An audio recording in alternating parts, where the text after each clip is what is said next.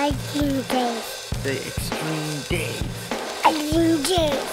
Say we're living an extreme day. It's Time for Christ here with my second update, and just wanted to throw out a thanks to all of you that have subscribed and really given me some great feedback, and just been fun hearing from those of you that are serious about what we're doing, and been fun to delete the emails from the wackos and the people that just don't get it.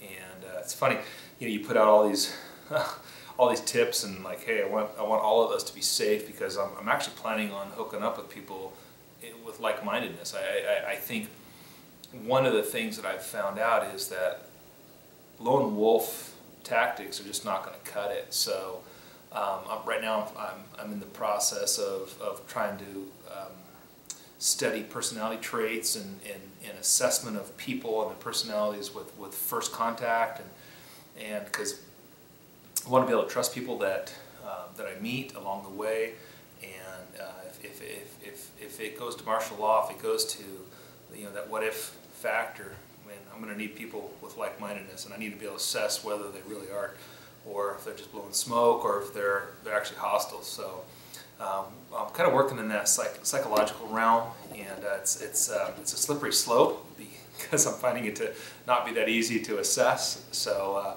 I'd love to be able to do an update with what I'm finding, but right now it's kind of like keeping your feet planted on firmly in midair, and so that's just not a great. It's not successful right now. That said, this update tonight, I was hoping my update was going to be on my med kit. My med kit's a work in progress. I'm going to describe that here in a second. In fact, I've got to go over there and grab the bigger part of it. But what I wanted to update tonight, just a couple suggestions, a couple modifications. But mainly the update tonight is going to be the way I'm moving my gear. And one thing that I have found with the gear removal is I've kind of steered us all down the wrong path, or at least myself and those of you. Hopefully I can correct some of the errors that I've made along the way. A lot of questions about my lock picking technology. The two main kits that I use are the Southern. It's SOUTHORD, and both of them are the same company. This is my main kit that I do most of my high-end locks with. The higher end locks, when you have multiple levels of protection and false locking and false positives on the locks, they're getting tricky, and it takes a lot longer to pick those. So, you know, my higher end kit is one that I'm keeping now in my main pack. This is the one I still keep in my smaller pack, and again, I'm going to explain to you how I'm breaking down my packs, because my whole strategy has changed over the last year, and largely because of what some of the suggestions from you, some of the other YouTube guys that I appreciate. But again, the Southern is the main kit I use.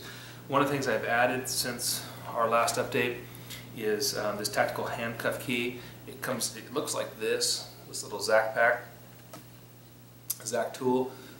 It's kind of a nice little kit. I bought two of them, so I always like redundancy, but basically one of them is a clip, and in this clip it's actually a metal handcuff key. So if you open this kit up, and it pops out you know, a handcuff key, kind of a nice little kit there, or a snap thing there. And this one I like. This is the one that is the reason why I bought it. This one actually is a zipper tie, so you just put it on the zipper and it just stays on the backpack, and you just kind of forget about it.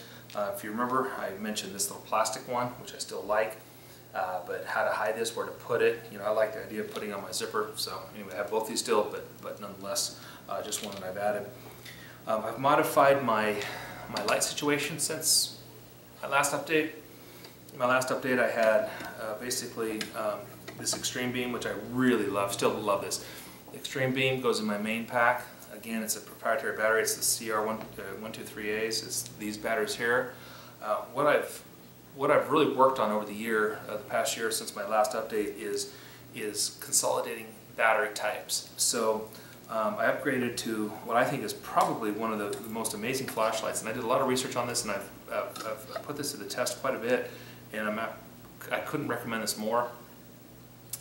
This little thing is called the Olight S15, and I'm sure some of you guys already know about this, but it's 280 lumens. But what I like about it is it's a AA, okay? And if I want, there's an extension tube, but I can do 2 AA's. But the power, 280 lumens on this thing, is incredibly bright, and it's got 3 modes. So if I hit it on and then hold it down, it's going to get brighter. Hold it down again, it's going to be my map reading, which is going to last for hours and hours and hours. I forget the exact, but it's like 200 and some odd hours on just a AA. But phenomenal light, just in what it is. So for size in a AA, you know, versus the weight on this, again, as I'm going to explain this, this goes in my main pack, and this goes on in my everyday carry or my true bug out. So that being said, oh yeah, and the new addition to the family is this thing right here. It's an awesome ragdoll cat. This is my daughter's Christmas present, so if he gets in the way, just a little bit of comic relief, but awesome cat too, but he's not going to go in my pack. The other thing I've added is going with the Streamlight 14512 Streamlight Compact 2 headlamp. This is a very versatile headlamp. It mounts to obviously the strap that goes to your head or around your hat.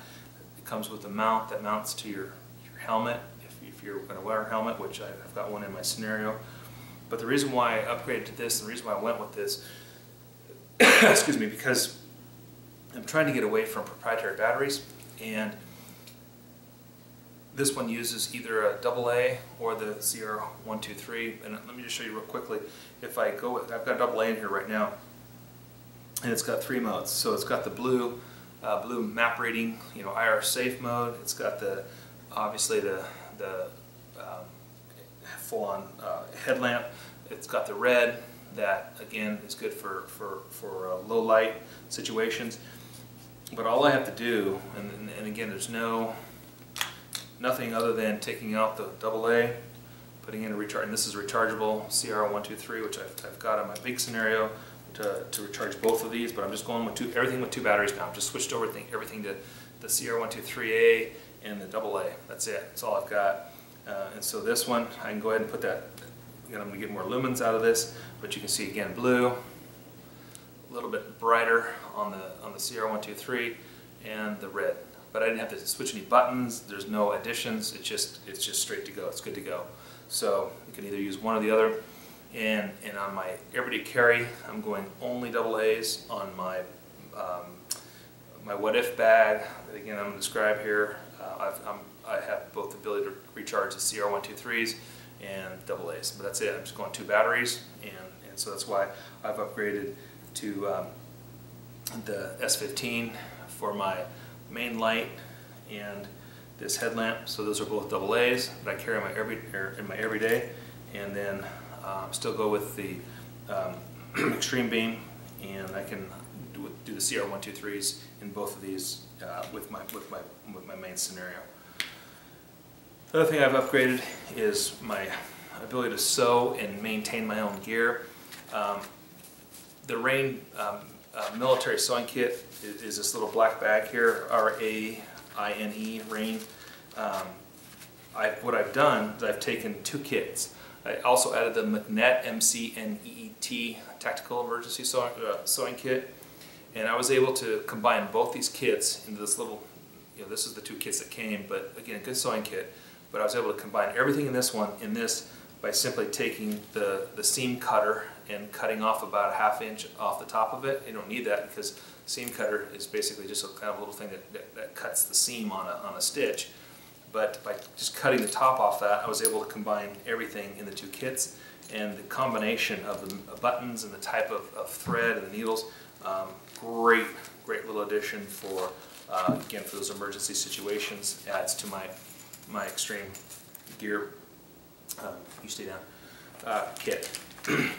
One of the suggestions that came in was adding this Sawyer Mini, and just came in a couple days ago, and by the looks of it, for the weight versus my Life Straw, and looking at this is 100,000 gallons.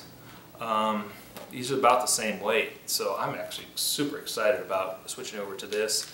And I've thought about just keeping both because, again, water, and I've got a lot of iodine tablets and things like that to purify.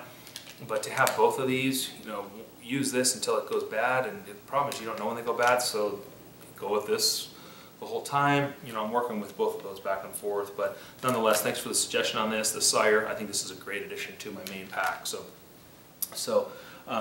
that being said, I'm going to go ahead and take this off, and I just want to describe a couple things here with what hopefully update number 3 is, and update number 3 is close. Let me grab one thing over here off the table.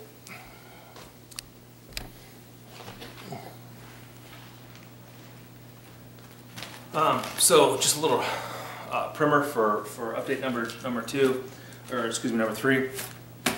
These are my med kits, and so I'm hoping to really break down what I've got in these. These are my long range or long term big bag what if scenario medical kits. You can see that they're much different. I actually bought a commercial REI one, and it's busting at the seams, but I've got stuff in this. This is my everyday carry, but I'd like to break down what I've got in this, because this to me is my 24-hour just get home, and this is my at home in my big pack. If we've got to get out of Dodge, if we really got to leave our facility, you know, these are the ones that are going to help us survive. So just real quickly, this is my trauma bag. This has all my clot agents and big time drama in this one. So that's a great bag, and I'll explain that. And this is my main what if bag. And again, what I've got in this one and the way this one has transpired, you know, I'll break this down, but this is going to be update number 3. Again, my wife's a surgeon. My sister-in-law is a ERPA, and my mountaineering buddy that I climb most of my big mountains with is a physician that's got multiple degrees or fellowships in high stress emergency medicine, and so I've tried to run everything by, you know, those 3 and make this the best pack possible. But again, that excuse me, that's coming in update number 3. So stay tuned on that one. That said, the last addition I'm going to do tonight before I get into the main topic of tonight is the addition of a backpack. This Recon 2 bag. If you look at these Recon bags, they're a little heavy, but they're actually super robust. And I think if you really need a situation where you need rugged warmth and you know the elements are pounding in on you, these Recon bags are pretty good. I actually, it's kind of awkward, but I was counting my sleeping bags tonight and before I did the shoot, and I'm up over 10 sleeping bags for various situations for my mountaineering and backpacking needs. But this one is one that I think in a true bug out situation. This is a 5 degrees centigrade or 40 degrees Fahrenheit. This is the one I'm carrying right now in my main pack. Up here in Idaho, we're running about 30, but I'm okay with about 5 to 10. You know, 10's stretching it, but where the bag's recommended. I think the Recon 3 drops down a little bit more to I think 25. But again, for the weight, for a good synthetic bag, I actually like this thing. I don't like all the straps, a little bit heavy, but good bag. So that's an addition as well. Okay, so main topic tonight is one that I really want. I have worked over the past probably 4 or 5 months in putting what I've got and what I put in my big 96 Plus video together. And to be honest with you, I was appalled with how the backpacks performed out in the field. And my 72 hour bag, 96 plus hour bag, fully loaded, is about 55 pounds.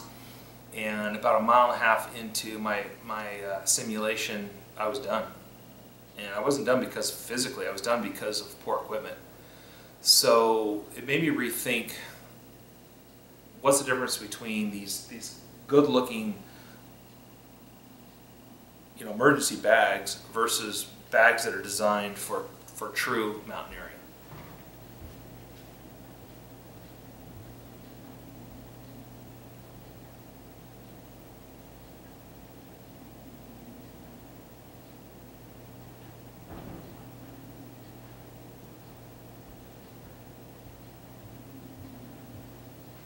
And the conclusion I came to was this, that these bags are designed to be in the back of your vehicle, and if you're running a 24-hour pack, you probably should be about 20 pounds. And if you're running what they call the 48-hour pack, you should be at about 25 pounds.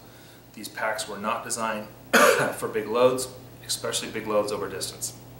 So that said, I'm going to move away from the Tactical 511 24 and the Tactical 511 48. So these are two packs I talked about, and these were my primary packs, but unfortunately, I'll just be honest with you, these are going on eBay, and if you want to pick them up pretty cheap, because I probably have $300 in just these packs alone, but they are not practical. So it's great thought, and all the little pockets and all the little ability to do the MOLLE was cool, but the weight and the suspension, the way these run, the suspension on these, they're not designed to move weight over time. And so they might sit nicely in my rig, and I actually like the black look and the MOLLE and all the stuff, but practically, I'll just be honest with you, they're worthless. And I feel like I've wasted a lot of money on trying to make these work, but right now they're gone. So let me explain to you again tonight an update on my pack situation, and I just want to give you a quick breakdown on the packs that haul load over distance and that are tried and true. And so stay with me on this, because I think I think that if again, those of us that have invested in these kinds of packs, while it's well intended, and I think that the designers of those did their best, they're not mountaineers. They're not people that are comfortable on, you know, big routes or distances with weight. So let me break this down. I've got I used two different packs, and primarily one pack, and it's called Arc'teryx. Arc'teryx, this brand right here, and you can see this brand, but Arc'teryx is probably the premier gear brand, top end.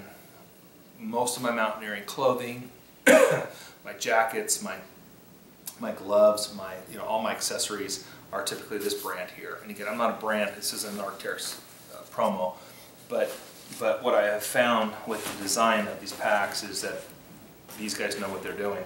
So that said, there are 2 or 3 packs. There's a type of pack that I would try to find if I were you on a true get out of town and being able to move lots of weight comfortably, and that's this series called the Bora. So Arc'teryx has what is called the Bora series, okay? So B-O-R-A. This is the Bora 40. This pack, I didn't change, I just grabbed it out of the shop tonight. But this is my crampon bag. This is my water bag to keep my ice from freezing. This is my knife that pops off, and I can cut rope when I'm attached and when I'm mountaineering, and I'm hooked to 4 or 5 other guys on a rope team. If we fall into a crevasse and I need to get out of it, this is my quick, and I can cut the rope and get out of it. So this is a pack that's all set up, and I just summited early summer. I did a double salt on the middle sister and the south sister on this one. Great pack, holds weight. I think in this pack I was running about 40 pounds on that expedition. But again, 40 pounds, no big deal on the Bora 40. My main pack, again, same family. It's the Bora. This is my go-to pack. This is the pack that I have been to the top of Rainier. 2 of my expeditions to the top of Rainier have been top of Shasta, Adams, Baker, Hood. I'm trying to think what else I've been to the top on this one, but those are the big summits that this pack has been to the top. The Bora 80, this is bomber proof. This pack, I think, and again, they don't. Unfortunately, Arc'teryx did away with the Bora series. So if you can find this on eBay or these sites that are trying to up, because I think they did away with them in 13, but for comfort and honestly for ruggedness, this pack is the best. Now they're spendy. This pack here is about 400. The Bora 40 was in the low 300s, and the one I'm going to show you, my big bomber pack, was over about 450. But you get what you pay for. These packs, these bug out bag packs that I'm dumping over $100 for, they're junk. So unfortunately, it's a waste of $100. So one thing my grandfather and my father taught me when I was young was that if you buy junk, you're going to pay twice. If you buy good, you're going to pay once. And so unfortunately, I learned, because I bought junk and they're gone. I'm not going to use those. These are what I'm going to use for my bug out scenario. These can move load. This one, I'm comfortable with this one anywhere from 50 to 65 pounds. I typically on smaller expeditions run 65 pounds in this one, and we're talking hours on the trail, thousands, literally 8 to 10,000 on some of our ascents and descents, over 10,000 feet vertical gain and descent. And this thing is just bomb proof. I mean, this thing has got so much time on it, and it's got so much life left in it, and you get what you pay for. This is a phenomenal pack. That said, my bigger pack is the Bora 95, and this is the granddaddy of them all. This is the biggest pack, one of the biggest packs that I know of in expedition. And my last two Rainier climbs, where I led, was the team leader and the senior guide on it. This is the one that I was hauling 92 pounds plus, 92 pounds without counting my boots and my water, and this thing just did phenomenal. And so, if I'm going to need to do big loads, you know, all in my 72-hour, 96-hour pack that the 3-part series now that I re-uploaded, that gear total, without water, without food, is 55 pounds. So the Bora 80 is going to move that no problem at all. In fact, I could even probably get the Bora 40 to be fairly comfortable without, if I could adjust it right. If I need to even do bigger, if I've got my other family members where I need to put extra food in, extra water in, and again, I can move some weight comfortably in this pack. So that said, my update tonight is a change from my original strategy. My original strategy was to keep my big 72-hour pack on board all times. I've since, after studying, listening, reading, and really assessing the true bug out situation. Oh, by the way, this is a great one too. This is what Arc'teryx is going to. This much lighter. I mean, the Bora series super heavy. The nylon's super thick. They're also waterproof, so you don't need shells or anything like that. Whereas these bug out bags, these tactical 511s are not water, they're like sponges. When I put this 48-hour pack in the test, where I said I could mile and a half down the road, I was done. And not only that, but it was actually a kind of a cloudy. It wasn't drizzly, but it was snowing. It's kind of a sleet snow when I did my 24-hour test on that thing. When I finally stood up camp for the night, it was soggy. It had absorbed everything that was coming down. And again, it wasn't rain, it wasn't snow, but it was kind of a little bit of this light sleet. And that thing was like a giant sponge, so you're just adding weight. But all of these are waterproof. All the Boras are waterproof, so you don't get that. But this is the pack that I just summited the North Sister in, and the North Sister by far is I'm two summits away from summiting the 10,000 foot volcanoes of the Cascade line, and this one I summited the North Face-in, or excuse me, the North Sister. And next to Rainier, the North Sister is by far the most difficult. The Rainier and the North Sister are by far your two most incredible climbs and most demanding climbs. And this is one that I successfully summited the North Sister in. And again, I had skis on, so I had skis strapped to this. So this pack isn't designed to hold skis because we did a ski descent on that. But you can see that it got chewed up pretty well. But again, it held up. There's just a couple little scuff marks and a couple little places where the skis might have nipped into it. But again, phenomenal pack. Not bomb-proof like these Boras, but much lighter. Okay, about the same price. You don't dump down. With Arc'teryx, you don't dip down that much in price. But they're really working on the design of making them lighter and again more efficient to carry in. And this pack was about 40 pounds when we did the North Sister. So a pretty small pack for that amount of weight. Again, much better pack versus these tactical bug out scenarios. So all that in conclusion, this is my new what if bag. My new thinking is this: And again, I would love feedback on this, your thoughts on this. I really appreciate those of you that have watched all 3 videos and the update. And it's funny because you can see the people that watched the first one and the thumbs down, thumbs up are you know, the ratio there. A lot of thumbs down to thumbs up, and that's probably because I talk about Jesus and I talk about the Mormon faith. I think that's where most of my thumbs downs are coming from.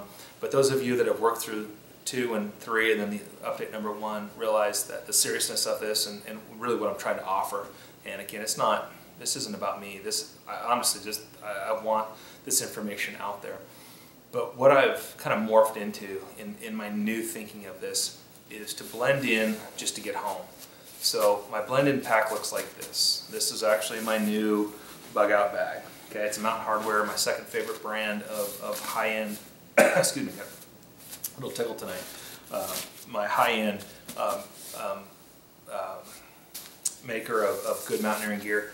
And this is the one I carry in my truck right now. This is the one that, but again, I'm going to try to break these down in a new series on what I carry every day, my EDC, and then my What If bag, which is at home.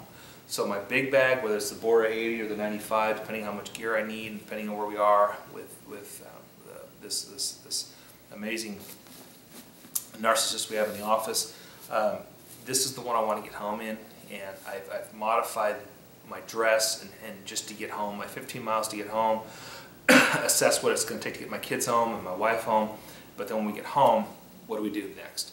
And that's where my bigger bag, my 96, my 72-hour, my 96 bag, they come in. And those are all ready at the ready if we had to leave our house and move out. But this is the one I'm equipping for every day. Again, done with this worthless 24-hour tactical 511. So my gear, my gun, actually my gun's going to go back here now, and then I'm going to have my mags in here. But I can break that down. But the next update I'm going to do is going to be my medical kits. I've had numerous requests to a medical kit update, and so again, the way I'm doing my med kit with what I'm going to put in here versus what's going to go in my Bora 80 or my 95 for the really truly the what if scenario. Again, this is the what if scenario. Okay, I've got things in here that I hope I never have to use or my wife never has to use.